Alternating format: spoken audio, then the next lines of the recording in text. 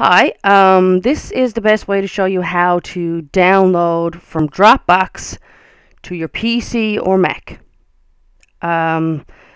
It would be the exact same way to download it on your tablet, but I can't do a video on my tablet because I don't know where I'm at.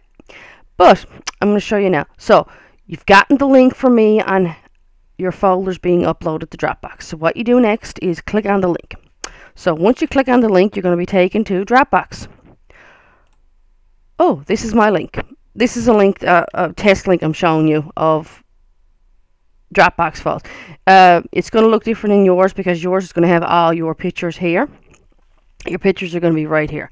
So what you do to download your pictures is click on the individual pictures. Okay, you click on the individual pictures and you can download them this way. I'm going to download, direct download, and that's going to go be saved to wherever you specify on your computer. Now, right now, this is going to my downloads folder. So you can save it in pictures, wherever you want to save it to. That's your own preference. Now, if you come back here and you want to download them all, you can do direct download, and it will do it in a zip file. Now, if you are not familiar with zip files, then this can be a problem because you don't know how to unzip them. It'll put them all down. It'll take them all down, but they'll be in a zip file, and then you won't know what to do with them.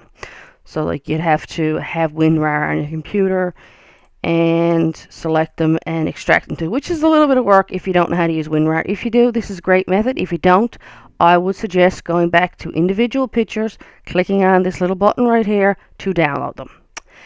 If you have any further questions, PM me on Facebook. Have a great day. Bye-bye.